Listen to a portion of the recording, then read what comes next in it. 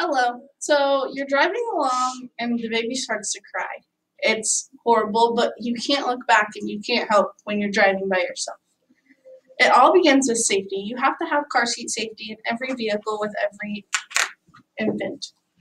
There's many different types of car seats. You have a 3-in-1 car seat, a convertible car seat, a booster seat, and then the rear facing only infant seat.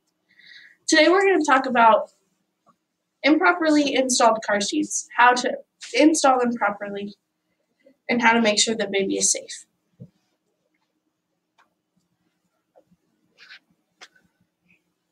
The leading cause of death in children is unintentional injuries. You can get those by putting your baby in the car seat improperly, installing either the base or the car seat improperly, and 100 other different things. Most of the unintentional injury come from car crashes. That was our first point found from Kids Health. My second point is improper installation. Every piece fits perfectly. You hear little clicks, and that means that it's right. It's not going to come off. And there's a little lever, and it just lifts away. There's two ways to install the base itself. There's latches, which are hidden under this piece. This piece comes up and down and sets your angle. And then the last thing is you can just slip the seatbelt in underneath of these two black pieces, which is the easiest way to install it, I think. That's how I have it in my car. And then you just lock the seatbelt like you would when you're playing with it as a child. This easily explained sets in the base. Without the base, there's also little seatbelt notches right here that you slip the seatbelt underneath and lock it.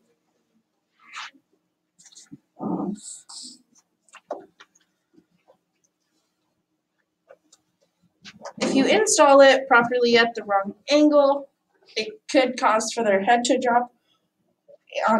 Also, when you impact with another car for an accident, it's gonna move their head, or they could be sitting too far back. 3 and 4 car seats are installed improperly in vehicles. That is from Baby Center. And last but not least, there are different ways to install different car seats. I only have this option, and there's things set for car seats such as weight limits and heights. This one says child's weight is 5 to 30 pounds and child's height is 30 inches or less. So after they outgrow this car seat, you have to move up to a different car seat. Next would be the convertible car seat, which also can be rear-facing because children are supposed to be rear-facing up to 2 years old. After 2 years, they have become frontward-facing, forward-facing, and the car seat sits up more like this because the child is able to sit up better on their own. And then also you have a 3-in-1, which has the rear-facing, the forward-facing, and the booster seat. The booster seat is just a seat underneath to make them taller so that the seatbelt in the car is properly at the right spot for what it would be in an adult. And then you can buy just plain booster seats. Those are usually set for children that are 4 foot 9 inches approximately, no less than that. Ages 5 to 12 years old, depending on how tall and big they are. Every child is different, so it just depends. You never know exactly when you're going to be able to move your child up a car seat. You definitely don't want to do it too soon because then your child is too small sitting in a car seat that's not the right. That's still installing improperly. And last, we're going to put the baby in the car seat. Most car seats have a 5-point harness. here, here, and then in between the legs. There's a part that buckles right here at their breast line, and then this piece clips together and clips in between their legs.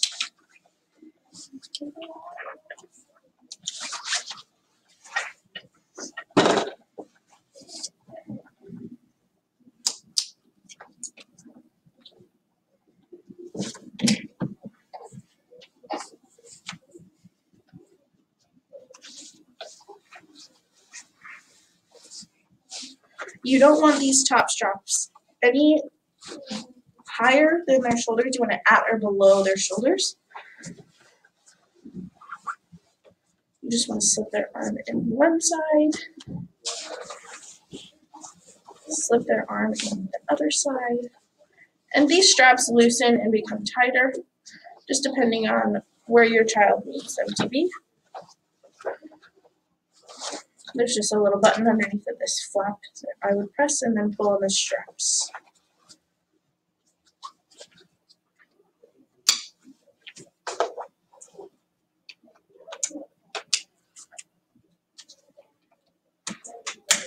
You have to listen for the clicks and make sure that they're in there tightly. And then we're going to talk about accessories. Everybody wants to put these cute little things in their car seats to entertain their children while they're driving, to make noises so they're not crying. These sit on their shoulder pads so the seatbelt doesn't rub against their necks. And then car seat covers for when it's really cold outside.